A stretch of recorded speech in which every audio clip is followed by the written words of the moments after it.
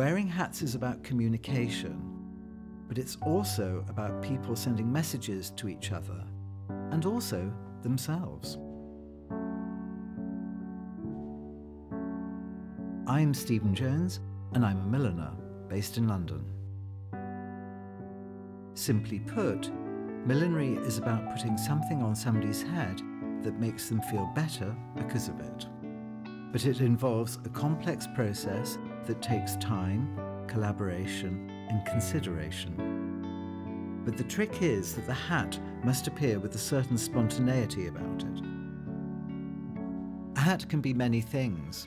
The one thing is sure, it's completely transformative, both to the person who's wearing it and to the person who's looking at you. I wear a hat every day, and most days I wear a beret, and amazingly enough, I have done since my first days at college. The crazy thing about fashion is that it constantly has to reinvent itself, so any designer, including milliner, is only as good as their past 6 months. The Royal Pavilion in Brighton was always very precious to me. It was always a huge inspiration, and it's been a complete honour and thrill to be invited back there. The hats are positioned throughout this incredibly extravagant building, each one telling a different story.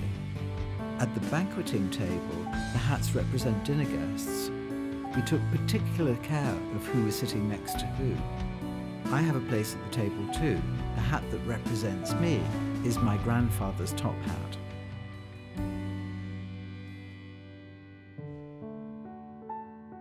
A good hat is a mixture of function and fantasy, and sometimes its function is to be fantastical.